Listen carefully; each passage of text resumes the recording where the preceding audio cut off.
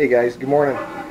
So today I'm taking a little bit of a break from the P48 project. I am going to do a little bit of work on that. I've got to get the driver's side front suspension mounted up so I can start planning out mounting our steering, our rack and pinion steering, to the front cross member of the IFS conversion.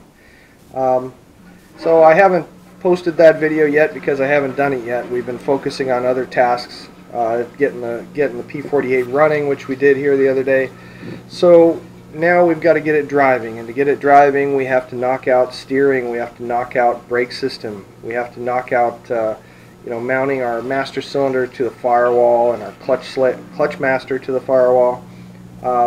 Getting all of those things handled so we have steering, we have brakes, we have drivability. We need to get a drive line made up for it.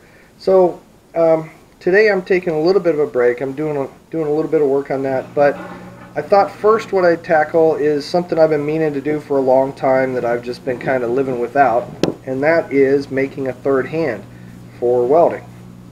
Third hands are pretty simple little devices, a weighted positioner that you can use to hold your metal in place while you're tack welding and getting things fitted up on something that you're building. So I went to my scrap bin here and pulled out a few chunks of 3/8. I've got a bunch of 3/8 solid bar from building some strut rods that I used on my 67 Triumph to hold the fender in place. So I've got a bunch of leftover of that that I'm going to use, and this little jobby, which I'm not sure even where I got this from, but it was in my scrap pile, I'm going to use as the tip of the positioner. I've already bent the rear leg here to mount it up, and I've got a big heavy chunk of DOM tubing that is left over from my rock crawler days where I was building suspensions and steering components, and I think I used this to make tie rod out of it. It's probably at least 1/4 inch wall. It might even be a little over that, 300 thou or something, and it's pretty mushroomed on one side because I use this thing for driving stuff out when I need to drive something with a sledgehammer. So it's been beat on pretty good, and I only need a small chunk of it, so I'm going to take about probably a 4-inch chunk off this stick of DOM so I can still use it, because obviously I beat a lot of things with it to mushroom it that bad, and I'll still have it for that purpose, but it'll be 3 inches shorter, 3 or 4 inches shorter. So I'm going to take that, I'm going to throw that over my bar here, which is the backbone of our positioner, weld the legs onto it, and then fit the tip. So that way I have just a simple little third hand for welding things together and holding pieces in place. So I'm going to get started. I'm going to use the TIG for that because I need to practice my TIG. So I'm going to start cutting these pieces up, and I'll set the camera up so you guys can watch me cut and grind and weld. And I'm going to try and position the camera better so that you can actually see what I'm doing here on my fancy fab table. I know some of the previous videos had horrible footage because I couldn't get the lighting right on the camera. So I'm going to get started on that, and I'll put you guys up so you can watch.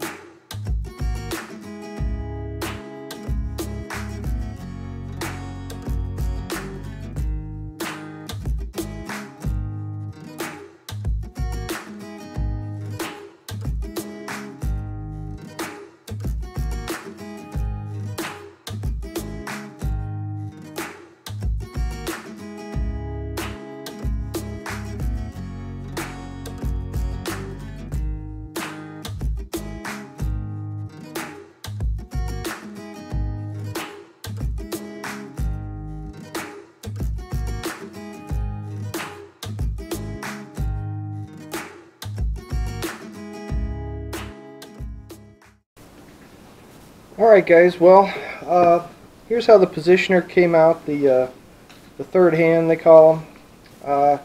Welds were okay at first, actually. The last weld I made is probably the worst of the bunch.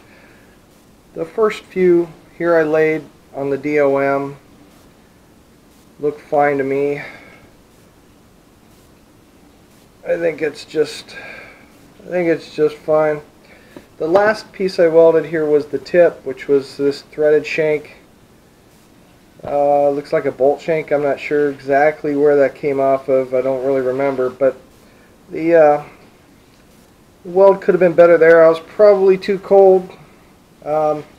This thing here is probably 5/8 diameter at the non-threaded portion, and I was welding to my my 1/2 inch solid bar here, and I could have run a lot more amps. I was only running at 160 amps, and I probably should have cranked it up and maxed the thing out for welding this area here. I think another maybe another 20-30 amps would have worked better for that. Just looks a little cold to me, but yeah, the rest of it came out okay, and it'll work just fine for what I need it to do, which is hold things into position while I tack them up and weld them. So you know, I copied some of the other designs out there. There's lots of YouTube videos about how to make those things, and it's about time I finally put one together.